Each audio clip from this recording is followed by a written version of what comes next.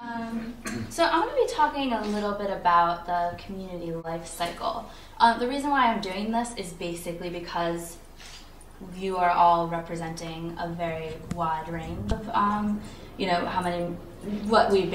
probably how many members are in your community, in terms of also, the activity that's going on in there. So I just kind of wanted to acknowledge, every single stage that all of you could be in, and talk about what those different stages mean and what you can do next, even if you are a very, maturely developed community. This is what, I've kind of developed as the community life cycle. I consider it to be pretty much 4 stages. So obviously the first stage is getting started, starting from the ground, getting people, interested in what this is and talking to each other. The next stage is when you become more established. People know who you are and what the community is doing for you and your organization and for them.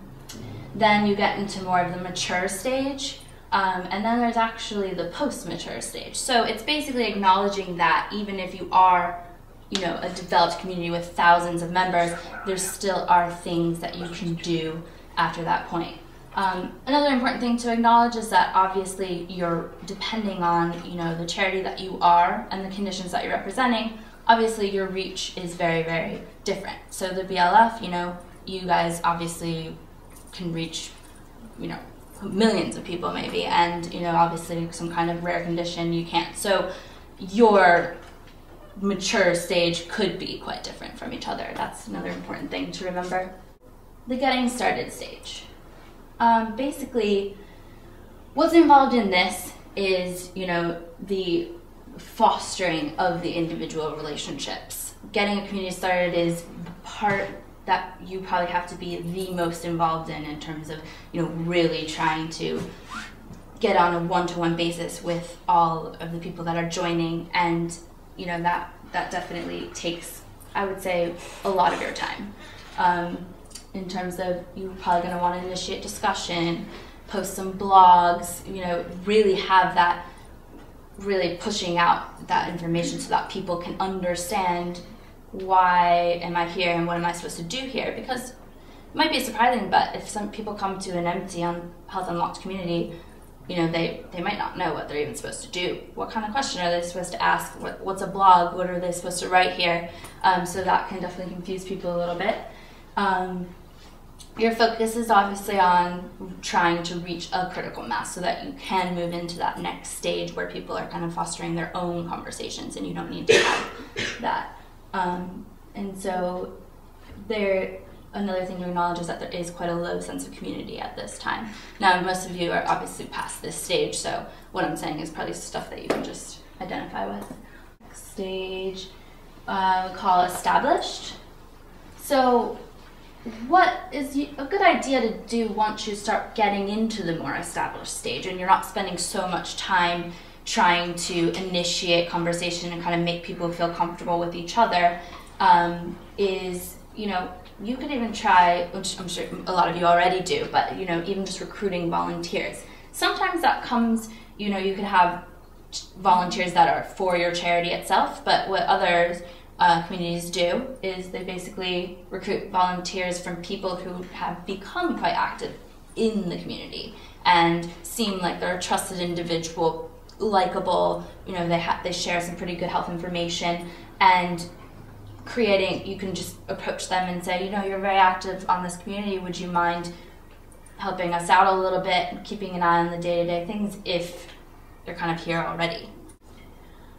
What other communities do also is they start to kind of establish some of their own guidelines, because we try to have some very encompassing guidelines that are for the whole site, but you could have some particular things that you want to add to those guidelines, which is something you're more than welcome to do.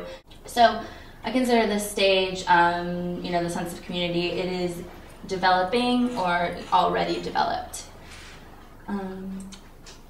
So the next stage is mature. This is when you really can take a much more hands-off approach in terms of the day-to-day conversation and what's going on. However, like I said again, disputes can increase a bit, and so, obviously got to keep an eye on that. what's, I believe, important in this stage is really trying to get a sense of voice from this community of people that you have, which could be, 500 to 1,000 or more people. So what I think the poll question is, and changing it fairly often, maybe every couple of weeks, is a really good way to understand, what these people want from the community, what they think about certain things, and just kind of having that statistical information that you can even share in your own reports as a charity or something like that. So there's quite a strong sense of community, and so what happens once you reach that mature stage is you can get into the post-mature stage. So it can become tough to manage, especially for people who are new and coming to the community and seeing, like we mentioned before, these relationships that have already formed, and sometimes it's hard to control what goes on there. So what we realized will be very, very helpful is creating basically subgroups, and that's exactly what we're going to talk about with what categories we'll do.